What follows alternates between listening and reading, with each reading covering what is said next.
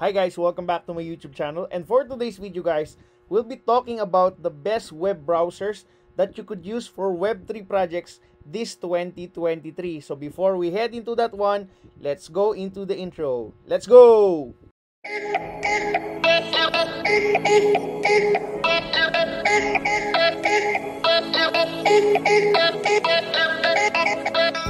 Hi again everyone, and for today's video guys, we will be talking about the best Web3 browsers for 2023. Okay, not only for iPhone, iPad, and Mac, we also have some applications that are readily available for Android and Windows as well. So, let's get into this one. Okay, so what are Web3 browsers? Okay, what is the difference? So, on the surface, Web3 browsers are like normal browsers. The distinctive feature is their connection to Web3. Built with the Web3 API support, they can seamlessly manage and interact with decentralized applications like websites, apps, wallets, etc. without needing an extension or third-party API. Now, why are Web3 browsers special? Okay, Web3 or Web 3.0 is an advanced decentralized version of the World Wide Web, okay, based on blockchain technology. The key term here is decentralized, okay?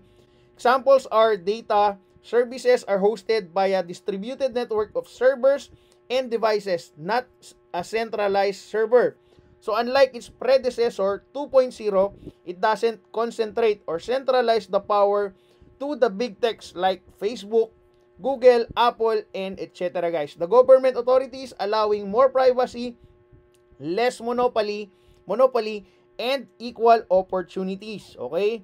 So here are the 5 examples that you could use this 2023 for your Web3 as browsers. Number 1, we have Opera Crypto Browser. Okay? So let's get into the website guys, and we have here opera.com, and experience the Web3 browser for crypto users.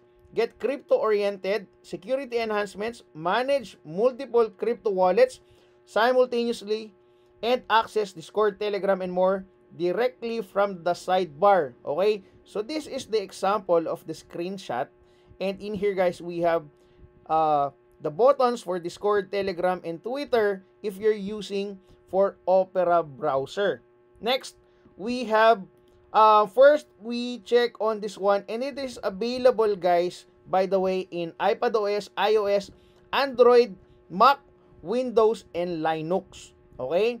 Next one, we have Brave browser. So, what I'm using right now, guys, is Brave browser. So, privacy-oriented Web3 browser. Okay? Brave is a popular Web3 browser often commended, okay, for its privacy features. It adopted the Solana blockchain as the default for DApp support at the start of 2022. Alongside that, a self-custody crypto wallet, Brave Wallet, was built in the browser. The wallet enables users to connect the hardware wallets, Trezor, and Ledger, decentralized wallets such as MetaMask, Coinbase, and others, NFTs, and other dApps without installing browser extensions. Okay, interestingly, Brave also introduced a cryptocurrency BAT token that you can earn and spend. So in here guys, if you are using, okay, Brave, there is a wallet and you just need to log in. But for me, I have different wallets such as MetaMask and Hive Keychain. That's why I still installed for those extensions. Now, we have BAT. So what is BAT? BAT is a basic attention token which is rewarded to users, guys, if they choose to see Brave private ads. In turn, they can spend these gift cards, crypto, NFTs, tipping websites, or content creators, etc. So if you're using the web and you are browsing, guys, better use Brave browsers, okay? This will help content creators such as I am with regards to BAT. Now, check on your regions, guys. Why? Because there are regions that are not rewarded for this one. But first, let's check on BAT. BAT is currently available and is listed in CoinGecko at 0.29 USD. And the all-time high, guys, is 1.9 US dollar. Okay? Now, for this one, BAT is available to these regions. Okay? So, you check on this one. It's on the description. Click on that one so that you could check your region. So we have Andorra, Argentina, and so on. But if you scroll down, sorry to say, we have Paraguay, Peru, Poland, and Portugal. We don't have it on the Philippines. It has been disregarded for the time being, and I hope this will return soon so that a lot of browsers using Brave here in the Philippines will also be rewarded with BAT. Okay? So you check on this one up until Uruguay, guys. Okay? Next, this one is available for iPad OS, iOS, Android, Mac, Windows, and Linux. Okay? So you could download for Brave browser. We have next is Osiris browser. Okay? I've checked this one and it's only available, guys. It has no website available, but this one, while Opera and Brave have added support to Web3, Osiris incorporates blockchain from the bottom up. Developed by the CenterNet, it is designed to deliver functional Web3 infrastructures to enable users a faster web experience from free of ads and mass surveillance. This one, guys, is available only for iOS, Android, and Windows. It's not available for Mac and Linux. Okay? Next one, we have Puma browser. Now, for Puma browser, guys, it's here on the website. And Puma browser, discover Web3. Puma is a mobile browser and wallet for the Web3 ecosystem. Private by design, today we enable seamless payments for creators, app, and game developers via Coil and Interledger protocol and access the HNS to ENS domains.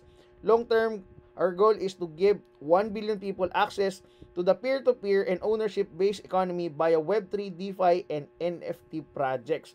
So this one, you could check this one, and they are only available, guys, for iPad OS, iOS, and Android. Okay? Then last one, guys, we have Beaker browser, peer-to-peer Web3 browser. I could not locate their website, but they have their social media, which is on Twitter. Okay? Beaker browser. So you could search for that one in Twitter, as well as they have their Gitbook. It's like a blog as well about them, and you could check it in here, guys. Now, for this one, Beaker is a Chromium-based browser, so you'll find it similar to the browser you're currently using. Although, there is a fundamental difference between Beaker lets you host websites. You can convert your device into a server, creating custom hyperlinks.